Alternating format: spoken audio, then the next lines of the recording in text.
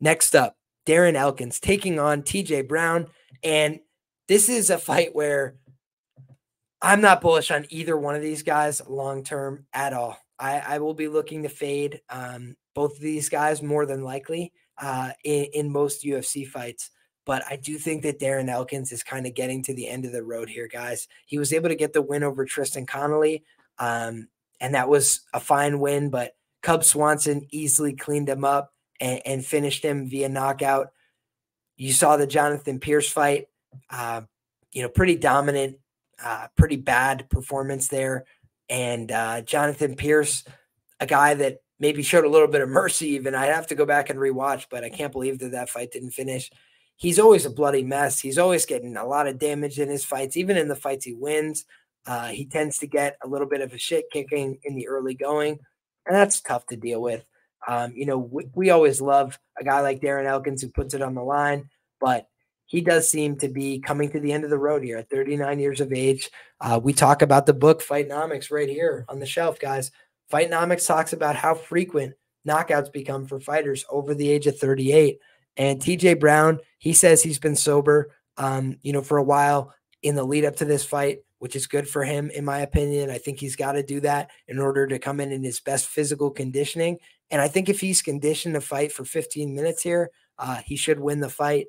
But moreover, I just think that if he's out there landing big shots on Darren Elkins, I think Darren is going to be wearing damage early, no pun intended. And I think he's going to be bloodied up really bad.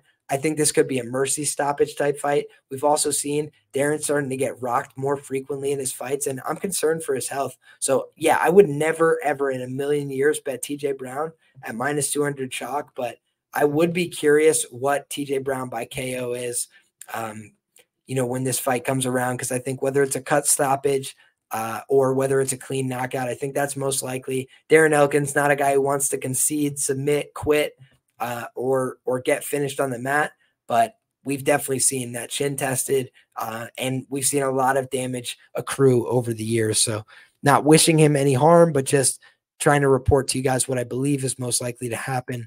And I think that TJ Brown might end up bloodying and bludgeoning a guy like Darren Elkins here. But money line side, I think you have to go with Darren Elkins, but it might be a tempting dog price that just doesn't come through, unfortunately. We're looking at a 1-inch reach advantage for TJ Brown of 72 inches and a 1-inch height advantage for Darren Elkins, 5'10" to just 5'9", but 6 years younger here for TJ Brown. And, the betting odds are way more reflective of TJ Brown being favored than the Tapology votes. So I think a lot of people, myself included, have a soft spot in their heart for Darren Elkins, but at 39, the show must go on. And unfortunately, nobody's Benjamin Button, right? He's not aging in reverse. So he's as old as he'll ever be, and he's been looking pretty old in his recent fight.